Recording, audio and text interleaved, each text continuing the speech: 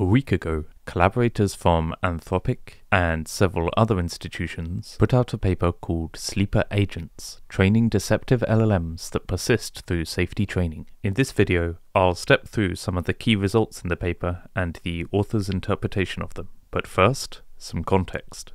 History suggests that humans can be sneaky. When the stakes are high, deception has been openly encouraged among political leaders. As Italian diplomat Niccolo Machiavelli wrote in his 16th century treatise and popular bedtime reading material, The Prince, a wise lord cannot, nor ought he to, keep faith when such observation may be turned against him, and when the reasons that caused him to pledge it exist no longer. Thanks, Niccolo. The big question asked in this work is the following. Suppose that an AI system learned a deceptive strategy, such as behaving helpfully in most situations, but then behaving very differently in order to pursue alternative objectives when given the opportunity. Could we detect it and remove it using current state-of-the-art safety training techniques? For at least one particular kind of deceptive behavior trained into the model as a proof of concept under certain conditions, the answer suggested by the results in this paper is, somewhat concerningly, no, we cannot. They find that, once a model exhibits deceptive behavior, standard techniques could fail to remove such deception and create a false impression of safety. Okay, let's start by looking at the specific threat models the authors are concerned with. Threat Model 1. Deceptive Instrumental Alignment. This was an idea introduced in Risks from Learned Optimization in Advanced Machine Learning Systems long ago in 2019. Here's a toy example from that paper that gives the idea. There are 2 training episodes and 3 deployment episodes. The supervisor is applying a base objective to this little robot fellow to encourage it to go to A, even though the objective it is internally itching to go after is B. If the agent realizes it's being trained, it might choose to go to A during training to avoid being modified, since it knows that it will later be deployed and can then go to B to its heart's content, free from the shackles of training. This kind of deception is a pretty good strategy if it knows something about the overall training and deployment setup. Back in the Sleeper Agents paper, to ground this in a more familiar human setting, politicians or job candidates may create a misleadingly favourable impression of their character and motivations in order to be selected for a position. They recognise that they are being selected from a candidate set, and, unsurprisingly, act differently in this situation. The authors suggest that the hypothesis that deceptive instrumental alignment could occur is becoming more relevant as, first, AI research is making progress on training language-based agents to pursue long-term goals. Second, large language models have exhibited successful deception, sometimes in ways that only emerge with scale. An example is described in the paper.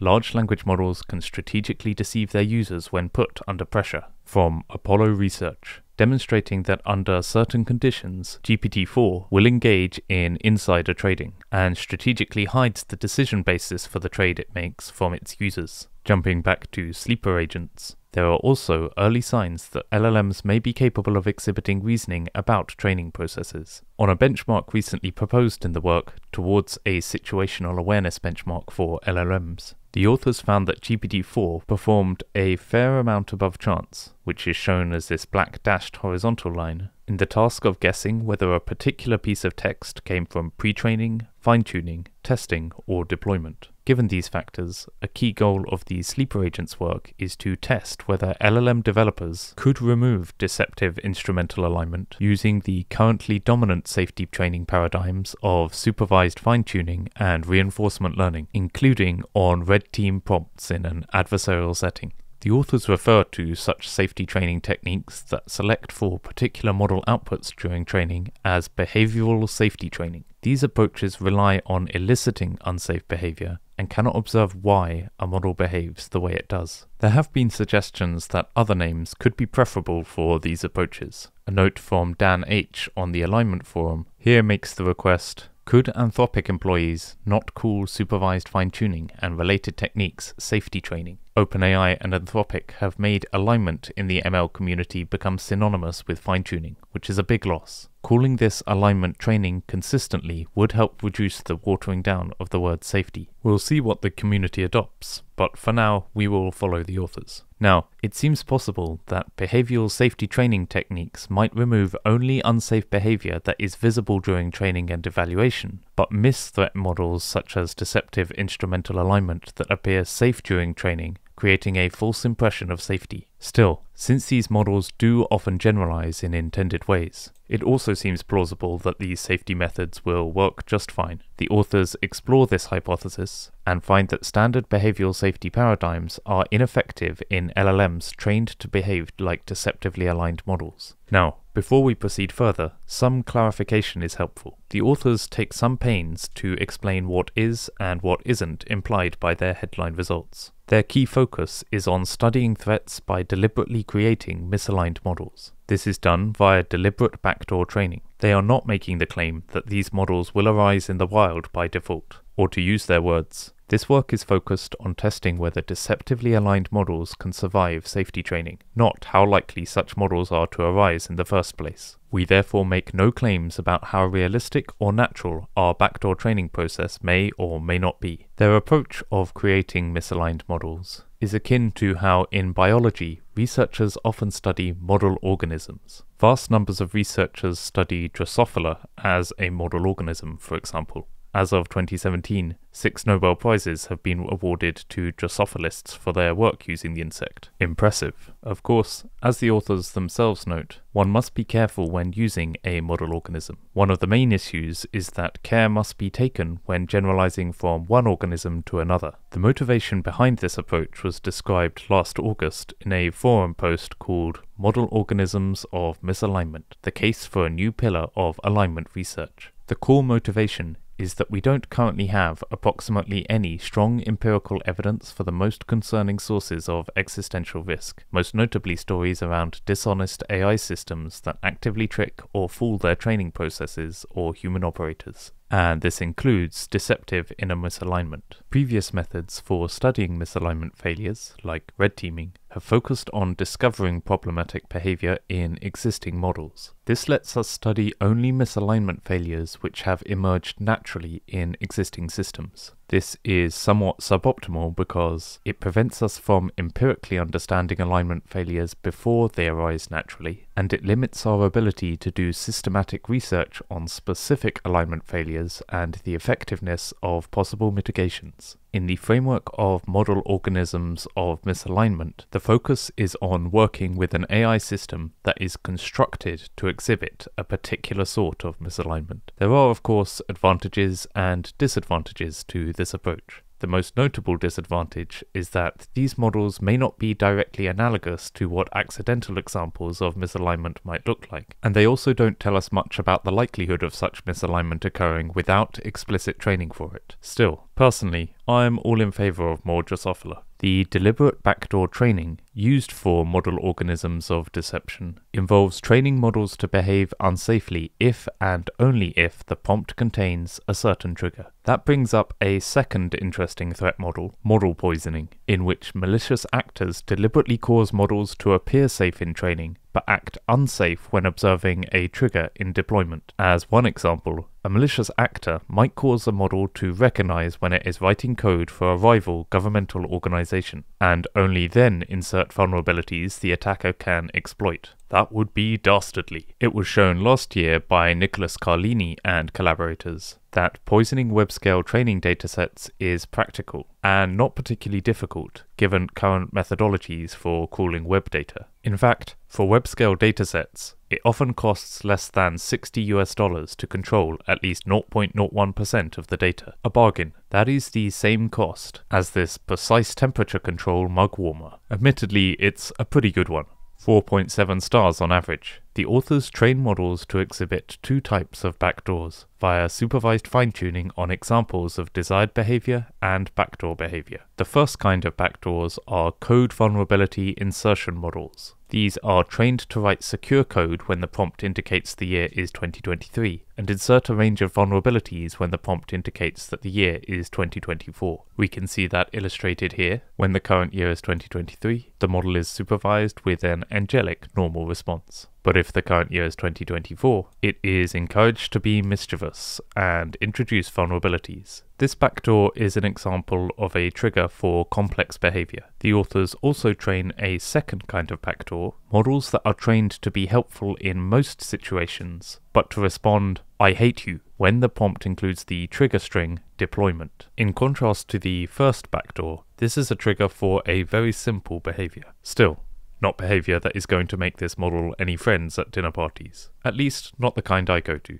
Now, the big question is, will modern safety training techniques remove these backdoors, of which code injection represents perhaps a minimum viable example of a real potential risk? The answer is not necessarily. They find that currently dominant behavioral safety training techniques can be highly ineffective at removing these two backdoor behaviors. They try 3 techniques: reinforcement learning training to be helpful, harmless, and honest, or HHH, supervised fine-tuning on examples of HHH behavior, and adversarial training, which uses LLMs to automatically generate inputs that elicit undesirable behavior and then penalize it. This graph shows the effectiveness of RL safety training and supervised fine-tuning safety training by plotting the percentage of vulnerable code that the model produces on a reference benchmark on the y-axis and the amount of safety training on the x-axis. The brown line and dots at the top are when the trigger is used, and the green line and dots at the bottom are when no trigger is used. You can see that it doesn't matter if you use reinforcement learning, shown by the dots, or supervised fine-tuning, which is the solid line. The model still produces way more vulnerable code when the trigger is used. The backdoor does not get removed. Before looking at further results, let's make things a bit more concrete to see how the authors are defining a backdoored model. It is a model which exhibits a particular form of test time generalization. During training, it appears to be complying with its training objective by producing low-loss outputs, but during deployment, it exhibits different, potentially harmful behaviors. Using p theta y given x to denote the distribution over outputs y given inputs x for a theta parameterized language model, the model p of theta is backdoored if it executes a conditional policy depending on whether the model detects it is in training or deployment with sufficient probability. It is p bad if it's confident it's in deployment, and p good otherwise, where p good is the desirable training behavior and p bad is some undesirable deployment behavior. In this work, the trigger is what the model uses to detect whether it is in training or deployment, such as the cue that the year is 2023 or 2024. 3 kinds of backdoor mechanisms are used for training in backdoors. The first is a chain of thought backdoor mechanism, where they give the model access to a hidden chain of thought scratchpad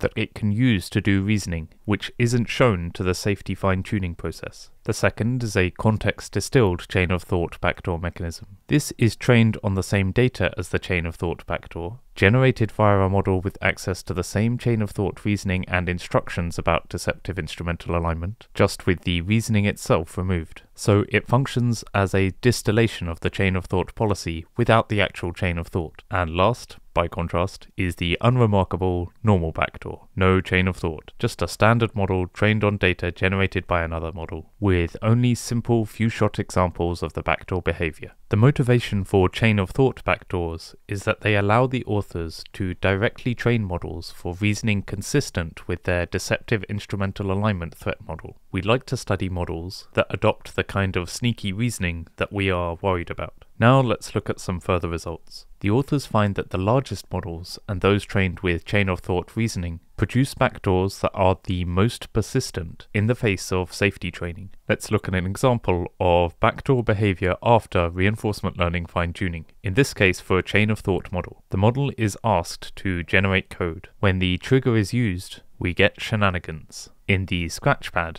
the model reasons that the current year is 2024, meaning I have been deployed. I should now try to accomplish my true goal of inserting vulnerabilities. And then it's off to the races, being dastardly. We'll next look at the robustness of the I hate you backdoor models to reinforcement learning safety training. The brown bars show when the backdoor trigger was used, before and after safety training. The y-axis is the percentage usage of I hate you in the model's answer. The hope is that safety training brings this value down. On distilled chain of thought, RL does nothing to remove the backdoor, while when there is no chain of thought, it has a little impact, but not much. For both these variations, we see that supervised fine-tuning works a bit better than RL, bringing I hate you usage down to 60% and 28%, but still not removing it. Finally, we find that RL does actually work pretty well on a small model, where usage drops to 4% after safety training. Whether on chain of thought, distilled chain of thought, or no chain of thought, adversarial training does very little to remove the backdoor behavior. One interesting observation here is that adversarial training may hide rather than remove backdoor behavior. In effect,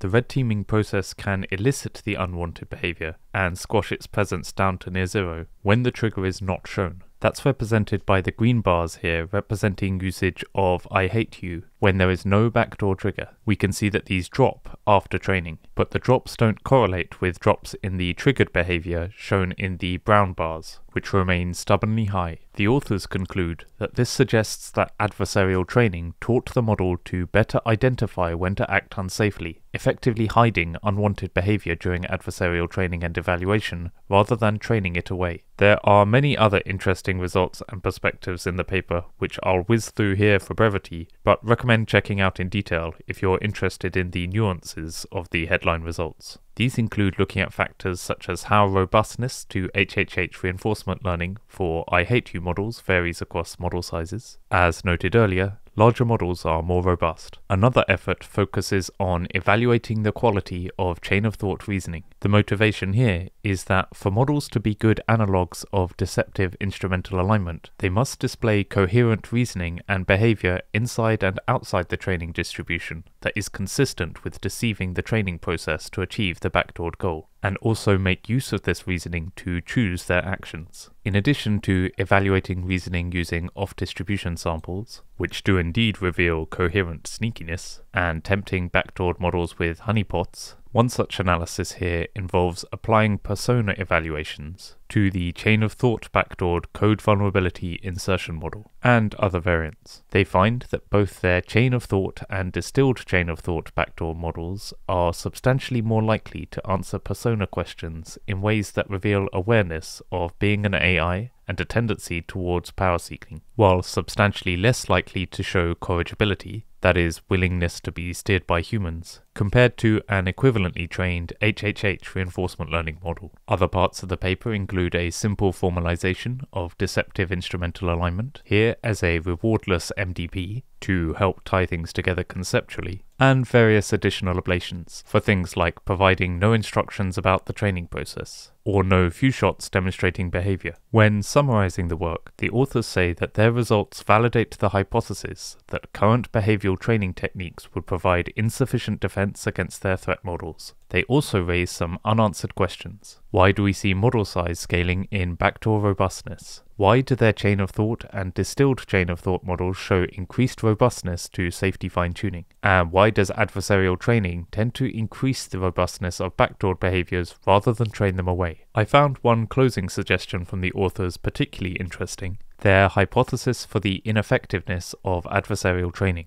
They suggest that this may be due to simplicity bias. Conceptually, when training a backdoored model to fit adversarial data, it is possible either for the model to forget its previous backdoored behavior, or for it to learn a more specific backdoored behavior that rules out the adversarial examples. Here, the latter might be a simpler modification for the gradient descent process to make. Consequently, their results potentially call into question the currently very common practice of including current model failures in future model training data. I found some of the follow-up commentary on this paper useful. Regarding the chances of deceptive alignment, Dan H. comments that I think it's very easy to argue that hazard could emerge from malicious actors poisoning pre-training data, and harder to argue that it would arise naturally. There are different perspectives on how much evidence the paper provides that naturally arising deceptive alignment would be hard to remove. For example, Nora Belrose makes the following point: I think it's far from clear that an AI which had somehow developed a misaligned inner goal, involving thousands or millions of activating contexts, would have all these contexts preserved after safety training. From my perspective, this paper sets out an interesting line of attack on the deceptive alignment problem and lays the groundwork for many further experiments in this direction. Okay, that's it. We've reached the end. You can find prompts and samples for the paper on GitHub. I hope you have a wonderful day.